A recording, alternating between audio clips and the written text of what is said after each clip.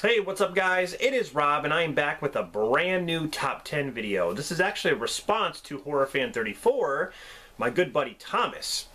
He came up with a video idea to do his top 10 favorite movie endings. And I thought that was brilliant. I know I talked about shocking endings before, but this is basically just your favorite ending to a movie. And honestly, I had trouble with this list. I have a ton. I wrote them down here. I picked out my top 10, but I also have some honorable mentions. So for this video, what I'm going to do is I'm going to talk about the ending a little bit, okay? There's going to be spoilers, so I just want to pre-warn you, about it, because I don't know how else to do it. I need to talk about why these films are my favorite when it comes to the ending. So, let's go over my honorable mentions first. Here we have Ewok's Adventures, the Battle for Endor. Now, I watched that when I was younger, and I love the ending to that movie. Even today, Wilford Brimley, who just passed away, rest in peace, he was excellent in the movie, and it was a little sad. It was kind of like E.T. in a way. It was just like it, in fact, because Wilford Brimley and the kid leave the planet of Endor after being there for a long time. And they say goodbye to the Ewoks and stuff, but there's a really cool battle in the third act, which is really awesome. So Battle for Endor is definitely one that I consider to have a, awesome ending. Above the Rim is another one where Dwayne Martin, he, wants to go to college and he ends up getting a scholarship. But, the third act, there's this really fun, entertaining basketball game that he kind of stands up for himself because this gang is pushing him around, but he decides he's not going to take it. He's going to just stand up for himself and, they're not going to bribe him or anything or blackmail him. So really, really good ending to that movie. Another one is A League of Their Own. This has kind of a sad ending too, but the third act, there's a baseball game between Lori Petty and Gina Davis because they're sisters and they're going against each other. And I love the ending where they're all grown up and they're kind of old and they go to the museum, and there's just really good moments there. It's a really good movie, by the way. Another one is October Sky, about, these kids who make rockets, and they go to the science fair, they win the science fair, and the ending is kind of sad too, where Jake Gyllenhaal's dad shows up, and he gets to shoot off the last rocket that they do, and it's kind of like a father and son moment. That's a really, really great ending. It kind of makes me tear up. Another one is What Dreams May Come with Robin Williams. A fantastic ending where he dies, he goes to heaven, but his wife kills herself and she goes to hell. So he has to go to hell to bring her back to heaven. No one's ever done that before. Stunning visuals, and it's kind of sad as well, but I just love the ending to this movie. Fantastic. Another one is The Mist. Now, this is kind of a shocking ending, but I do like it because it really makes you think. If he would have waited like 5 seconds more after he kills everybody, and then help shows up, he would have been fine. But how could you really know? They thought they were going to die out there. It's an ending that I like because it has balls. It really does. Another one is Labor Day with Kate Winslet and Josh Brolin. This is a fantastic movie. Josh Brolin is on the run from the cops because of an accident that happened. He went to jail for it, but he escaped, and he meets her with her son. She's single with her son, and they end up falling in love. They say this is kind of like The Notebook. This is way better than The Notebook. The ending is kind of sad, but it is so good. It is so well written. It is. It's very, very good. If you haven't seen Labor Day, check it out. Another one is Drag Me to Hell. I love the ending where she gets drugged down. The demon comes up, and it happens on a subway track, which is interesting. And it happens out of nowhere. Like, you just don't even understand what's going on. Then all of a sudden, you think she's rid of the curse, and then that happens. That was a fantastic ending. Another one is Lock Up with Stallone, a great ending of what he goes through in prison, the third act, when he tries to escape, and then, you know, he gets the warden, he captures him, and he basically stands off with the police, but then, you know, the warden was bad, so he ends up, you know, getting released from prison. Another satisfying ending is Furious 7. I thought this was a great end of the series, but it's not the end of the series because we got Fate of the Furious and then Furious 9 or whatever. This was a good send-off to Paul Walker. This is another one that kind of makes me tear up at the end when Vin Diesel and him are driving separate ways, and it's like he's driving off into heaven. It's hard to watch, but it's so good. It's a good ending. Another one is Breakfast Club. This has one of the most memorable endings. You know, all these kids go to detention, but then they're different, but they're the same. Like, they're different. Like, you got the jock, you got the criminal, you know, you got the princess girl, the stuck-up girl.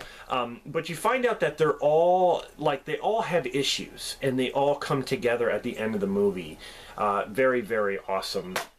Another one is Get Out. I believe Thomas mentioned this.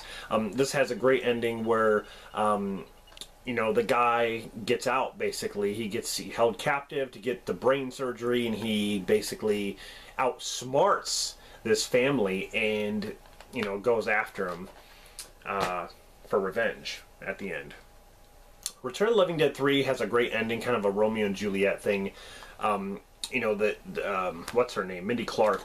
You know, she's a zombie, and her boyfriend does anything possible to protect her and ends up, you know, putting her in this, they go into this station where they're both going to die, and he ends up dying with her because he's not going to leave her side, because she's already dead. She's a zombie, but he's not. So he just stays with her. It's a very, very, it is kind of sad in a way.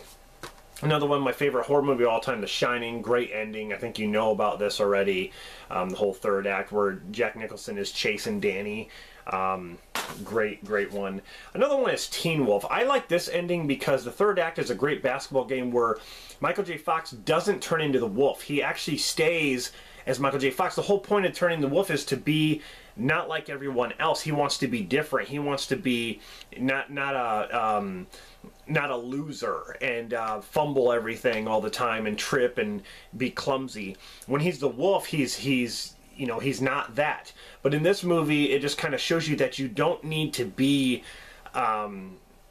different. You can be yourself, is what the message is. And I do like the third act. It's just it's a great basketball game and a great ending. Another great ending is The Goonies. They're, you know, the whole getting away from the Fratellis, the pirate ship reveal, and then they're all sitting on the rocks, and you see One-Eyed Willie's ship in the sunset and in the water. A fantastic ending. I always love that one. Another one is The Fan. This is a crazy ending.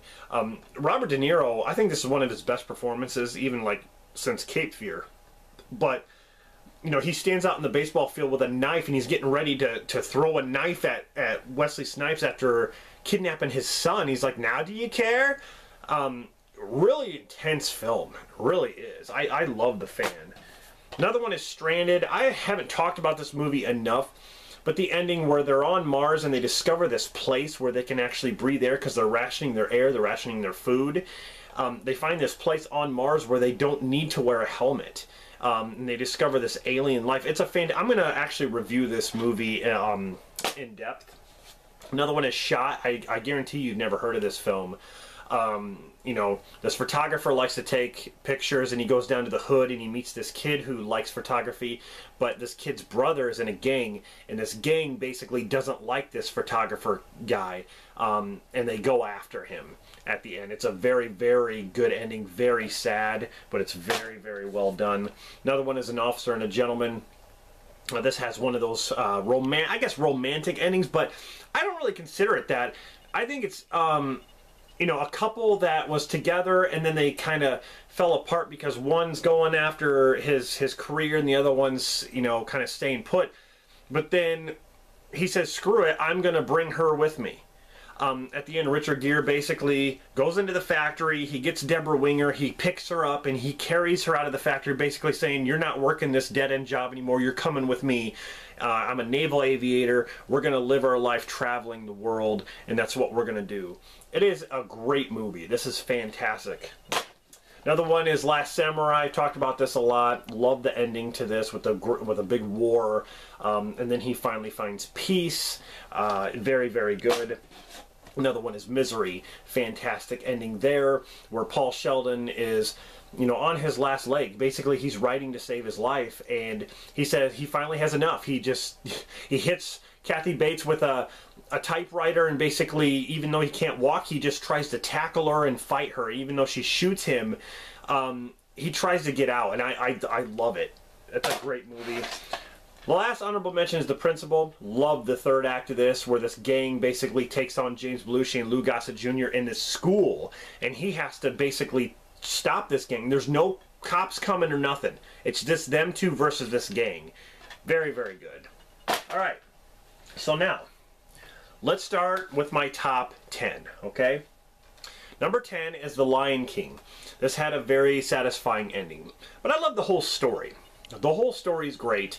And you know, the thing, this is not the, I'm not talking about, I just held this up because it's, this is not the cartoon. This is the live action one, but I just didn't want to get the cartoon. I actually can't, it's under all these, stacks of movies, so I'm just going to hold this up. I'm talking about the cartoon, the animated one, not the live action, but I just thought I'd hold this up. Anyway, yeah, the animated one is great. I love the ending to that, where Simba basically redeems himself. He takes over the kingdom by fighting Scar, and he's not taking anyone's crap. He doesn't care. He's going to take his father's place. And I love that story, and it's a great ending. And it is, I would say, it's an ending that's, you kind of tear up. You really do. All right, so that's number 10. Number 9 is the Sister Act movies. I just put 1 and 2. I love the endings to these movies. A great performance by Whoopi Goldberg with the nuns who sing in the choir and stuff. It's a big third act for both of these movies, where they put on a show. I love it. I grew up with these movies, and they're just some of my favorites. I probably like the first one a little bit more. Coming in at number 8 is First Blood. This has a fantastic ending. I mean, the third act, you know, basically Stallone's taking on the whole police force. He goes into the town, and he scares the sheriff, you know, shitless. He's basically pissing his pants. But I love the whole conversation with him. I just love the whole conversation with him and the Colonel, where he talks about his buddies and stuff like that. He's like, "Nothing is over. You don't just turn it off." Really, really great dialogue, and I love the ending to the movie. Number 7 is Whiplash. Fantastic movie right here. This has an unbelievable ending. Miles Teller on the drums. I mean, J.K. Simmons is a real ass. I mean, he's a mean teacher, and he basically, at the end of this movie, you know, he basically tells Miles Teller to come back onto the band. He goes onto the band, and J.K. Simmons basically humiliates him on stage in front of everybody, but then Miles Teller's like, screw it. I'm going to go out there and I'm going to show him. So then you see him come back on the drums, and he just starts doing all this crazy stuff, and J.K. Simmons is like blown away by it. Like, he's just like, oh my God, like, this kid does have it. Satisfying ending right here. It's a satisfying movie. I love this movie. Okay, number 6 is Ghost. Another sad ending, but satisfying. Patrick Swayze's no longer with us, you know, and, you know, seeing this movie now that he's gone, it just makes you think, like, you know, there's some truth behind it, but everyone's performance was great. I really dig the ending, and it's the third act where he tries to take down the criminals, and then they get dragged to hell, basically, but then he goes to heaven. Really, really awesome. I'm just going to hold this up for number 5. Now we're on my top 5. I'm going to say Rocky Balboa, the 6th film. I think the 6th film ended the series perfectly, and a lot of people will agree with me. The sixth film ended the Rocky movies indefinitely. I mean, it is the way it ended. Rocky Balboa was a sad movie, but the way it ended, I felt like there was closure to the character. I felt like that was it, like the chapter ended. Even though Creed started it up again, Creed was sort of a side story, but it does continue the Rocky universe.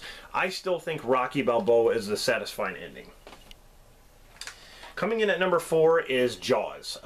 This was a great, great ending, the whole third act. When the boat's going down, Quint gets eaten, Brody's in the water, and he basically is trying to hang on for dear life while the shark is coming at him. And the shark eats the tank, and he's just like, smile, you son of a bitch, and then it blows him up. One of the greatest endings ever made. I'm sorry, it is awesome.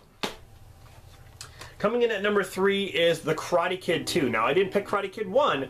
I think Karate Kid 2 has a more satisfying ending, and here's why. I love the fight, the whole third act, the fight with him and Chosen, which is, they're fighting to the death.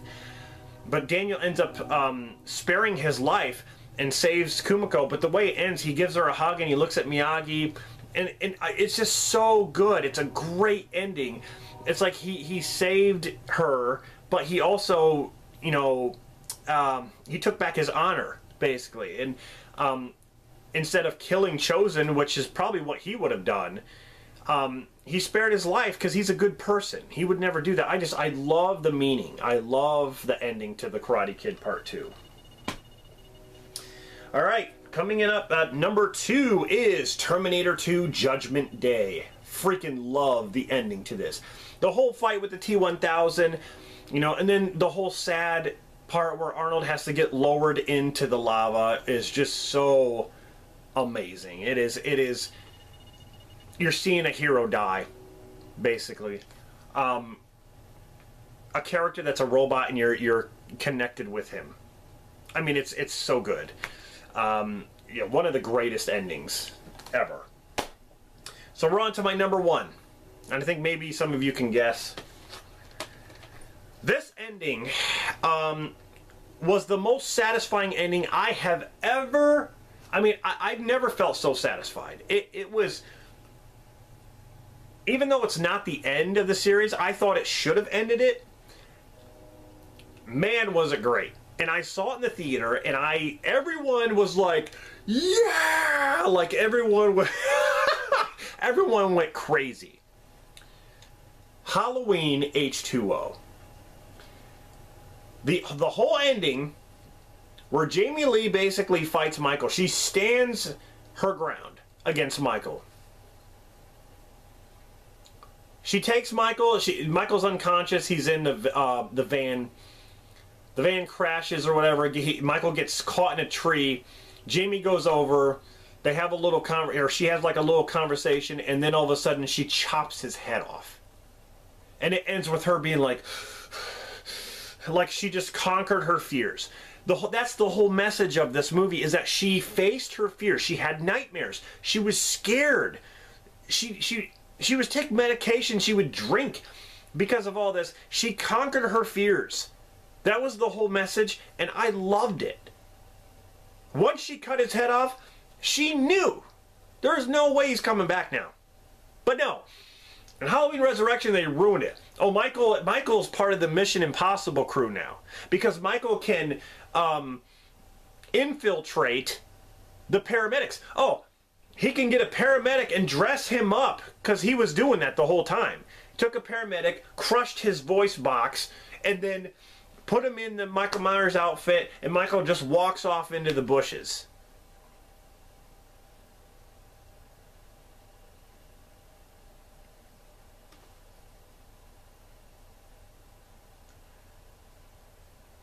Stupid! They should have just left it alone.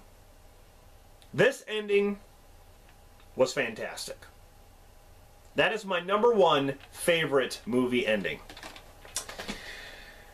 Alright guys, so that's it. Hope you enjoyed this, and like I said, this is a response to Horrorfan34, aka my buddy Thomas. Go check out his channel, and if you want to do a response to this, please do so. If you want to listen in the comments, that's fine. Or if you want to do a video response, that's even better. So, hope you enjoyed my top 10 favorite movie endings. And this is Rob signing off, and I'll be back with more videos.